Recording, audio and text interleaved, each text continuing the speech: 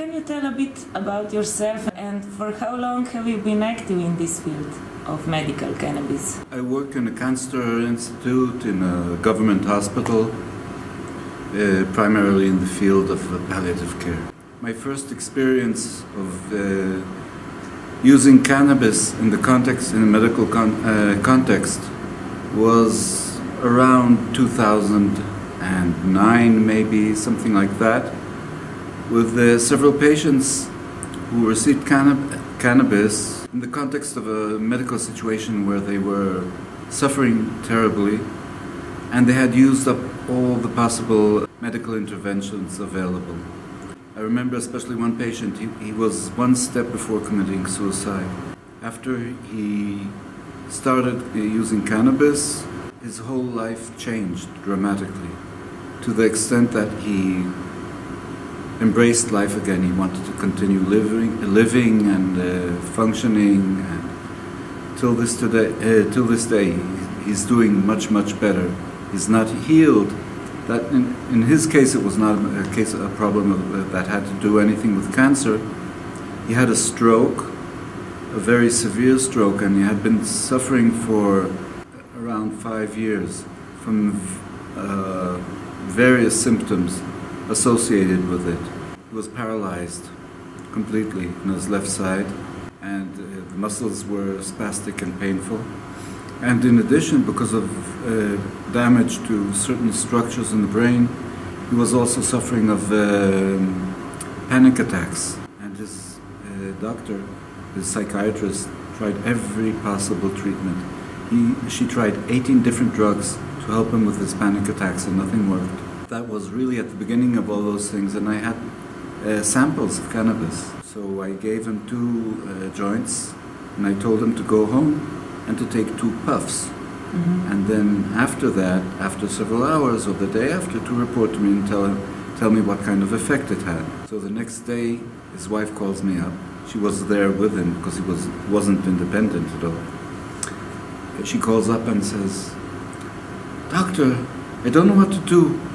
My husband is sitting in the chair and he's not moving, he's not saying anything, he's not responsive. What should I do?" So I asked her, "Tell me, what did he take?" He said, "He took that cannabis that you gave him." He said, "Yes." "How much?" She said, "Only 1 cigarette. He smoked only 1 cigarette." I said, "Yeah." I said, 2 puffs, not 1 cigarette. He's stoned. It's okay. Just let him sit there. It'll gradually go away.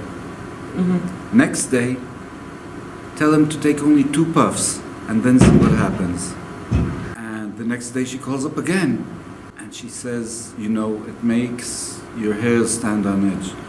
She says, "Doctor, I could kiss your feet. I haven't seen my husband like this for so many years.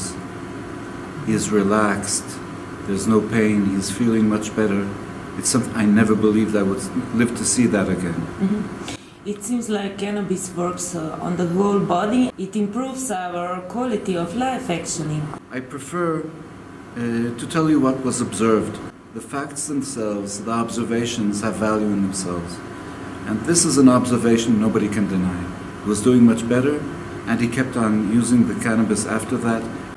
Among other things, he stopped having panic attacks. And if he felt that a panic attack was coming, he would take 2 puffs and it would stop the panic. Just like that. So this is not the only way or the best treatment for all panic disorders or whatever. But, I mean, this is a direct report of what happened. That's completely undeniable. And there was no other way to help him have this relief. So for him, it was life or death, mm-hmm. practically, getting the cannabis. And under such circumstances, if a doctor says no, there's no medical, no scientific background, nothing to prove that this is the right thing to do, I mean, it's unacceptable. Because that would have put him back into the situation he was before and robbed him of his life, which turned out to be accessible to an extent. This is a very strong dilemma, especially when you enter into situations where you have a confrontation with the authorities. because the authorities say it is not permitted, but the authorities also say that you are responsible for the person's health and well-being. So not to give it to him and then have him commit suicide, is that better? Is that something that the health authorities think is okay? Well, you don't know. It's really a dilemma. Who are you more committed to? The regulations that dictate what can and cannot be done formally, or to the well-being which you observe directly of the patient? Do you think this is a question of human rights? Among other things, definitely. I mean, everybody has a right to have some access to such relief. Definitely, if it's proven to be available. It's not a hypothesis. I'm not saying maybe it will help him. He's getting it, and you can see with your own eyes what the difference is. But I think it's one of most important messages from your lecture before, that cannabis is safe.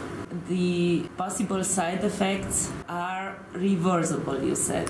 When you evaluate the safety of a drug, you compare it. It is not something out there in empty space, okay? And all the patients say, the doctor will give me morphine. If I don't take the cannabis, I mean, he will give me morphine. Now, we know how dangerous morphine is, and you know how much you can become addicted if you take it on a regular basis, even if it is only to control your symptoms. It is a problem. You get constipated, you get depressed, it changes your... It affects many, many aspects in an undesirable manner. Nobody in the world would say that morphine is safer than cannabis. Nobody in the world would say that they know what the long-term effects of taking morphine on a regular basis are expected to be. It hasn't been examined formally. You know from experience that the effects are not necessarily so good. And if you compare the cannabis to morphine, if you compare the safety of cannabis to antidepressants, etc., then obviously cannabis comes out on the better side, even in association of higher mortality with the use of antidepressants. Which diseases you treat with medical cannabis? What is, let's say, available for patients? The State of Israel has done one thing, and I actually was in a rather unique situation. I was quite early on, towards the end of 2010, one of only a handful of doctors who had the authority to actually give the permits directly to the patient. The other ones had to write letters to representatives of the Ministry of Health and get authorization.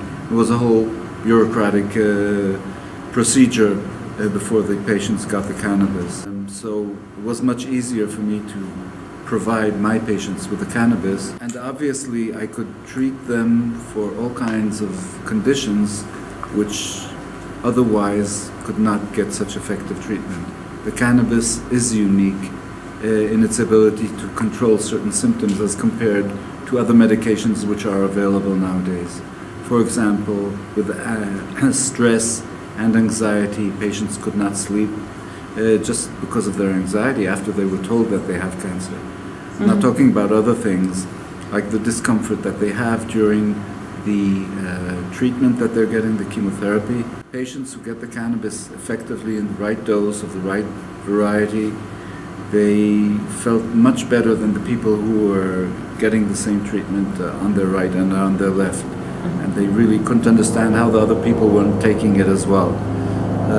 And that's a consistent observation, even with the most modern antiemetic treatment. The evidences of controlled clinical trials are far behind the evidences in practice. Of course. Now in Israel, you asked me before, what are people getting cannabis and what aren't they getting it for? Yeah. So by 2013, they issued a list of diagnoses which serve as an indication to offer cannabis as treatment. Generally, the approach is that the use of cannabis is only the last resort. That is, you have to use every other possible standard medicine intervention before you can offer the cannabis. Even if it's more dangerous than cannabis, you first, I mean, like for inflammatory bowel disease, Crohn's disease, what they have written down formally is that a patient first has to undergo surgery before they offer cannabis, and it doesn't make sense, but that's what's written down for various reasons. They really want to make it the last resort after everything, all the possibilities have been exhausted. That's a matter of policy. Also, you know, despite everything we say nowadays about respecting patients' rights and everything, that's one of the ridiculous things, you know.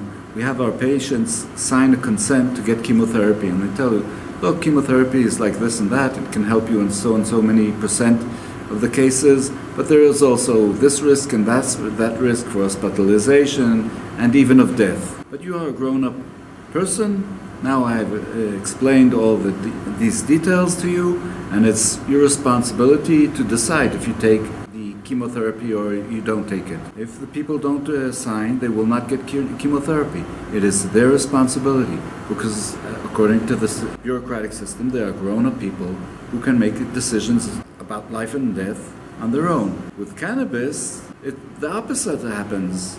The patients come in, they say, look, I haven't even tried it. I know that it is good for me. I am a grown-up. I don't want morphine. I refuse to get it. It is you can't force me to take it. This is what I want. This is what suits me best. And all of a sudden, they are not treated as grown-ups who have a mind of their own and can decide what they're going to do with their body. All of a sudden, there are subjects, and the system will dictate to them what they can and cannot do. From a rational point of view, it doesn't make much sense. Depends from what perspective.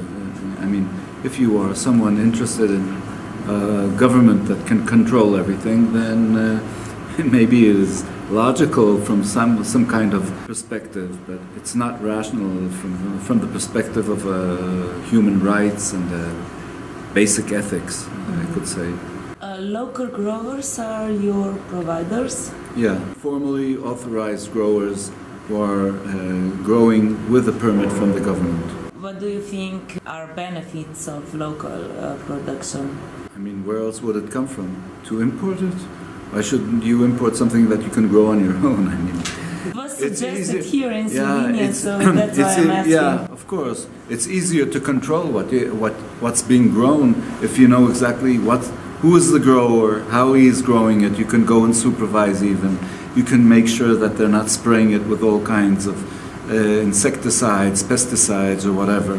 You have much more control. Essentially, you could also import products from abroad, but then these are technical issues. I mean, the fact is, in Israel, it's also a problem. So the local growers have to comply with so many rules regarding security and making sure that nobody can come and steal it and use it illegally, that it makes the cannabis much more expensive and inaccessible, actually, or actually inflicts a lot of financial losses on these companies. It's all dynamic now in Israel. It's changing as things go, and actually all of these companies are making their income and surviving on operations outside of Israel. And in Israel, they're just doing it for the benefit of the population and for other reasons as well. It all started in Israel when Raphael Mishulam isolated THC, and then consequently endocannabinoid system was discovered. It's a certain aspect of physiology, of biology of organisms, which has gradually, bit by bit, being researched and elaborated, investigated. You know, it's not like discovering America. Can we say that endocannabinoid system is an organic physiological system in our bodies? Very much so. I mean, why is, after all, this discovery important for humanity? Because, as it was said here today, mentioned in several lectures, it is a major mechanism regulating multiple functions in the organism. Clearly modifies our function in so many aspects. It is important, there's no question about that. Do you think it's important for a doctor who treats patients with cannabis to be professionally qualified about the endocannabinoid system? Or do you think can any doctor prescribe cannabis? That has something to do with philosophy, professional philosophy in general. I mean, how you see what a doctor can do and cannot do. If he has read enough and he is well aware of what he is doing, then he formally he's allowed, permitted to do it. So every doctor has to sort of take the responsibility on himself, and it depends on the circumstances. Like I introduced a certain pain drug into the hospital. I didn't have extensive experience with that drug, but there was a patient with no other option, and there was no one else to help me with it. So I took that leap and I made the decision, and I read about it and I gave it to the patient. Yeah. The doctor has a responsibility. You don't have an official education for doctors who decide to, to work with medical cannabis? It's good if there is a formal system of providing a certain basis of knowledge, but it is not essential. I mean, the question is what the alternative is. If the doctor does not have the qualification and the patients then will not have access to something that is the only thing that can help them, then that doesn't make sense. Let the doctor read up and make use of it. If there is a possibility to gain such education, so much the better. I mean, the question really is not if there is a piece of a diploma on the wall. That is always true, although we live in a formal society where such diplomas are often required. That's up to the regulators, really, but it's not of essence, actually, to making use, to exploiting the benefits that are in the cannabis. What do you think is most important for kind of efficient, successful cannabis treatment? Look, it's quite obvious. It's communication and trust. If there's no trust, then there's no medicine. That full stop, that's obvious. And then beyond that, if the communication is good, then it should be possible for any doctor to make use of cannabis, especially taking into consideration its relative safety. There are other drugs which are much more dangerous, then perhaps some restrictions regarding its use are more important. All the speakers, you were talking about the entourage effect. You can take it at face value. It's an observation. You give all the components of the plant as we know it nowadays. We do not know of any isolated component of the plant which will provide a similar effect. If all the components are working synergetically, and if the natural extracts of the whole plant are more effective, then I'm wondering, does it make sense to produce single isolated cannabinoids? It's a big question. It's a big question. What can I say? I mean,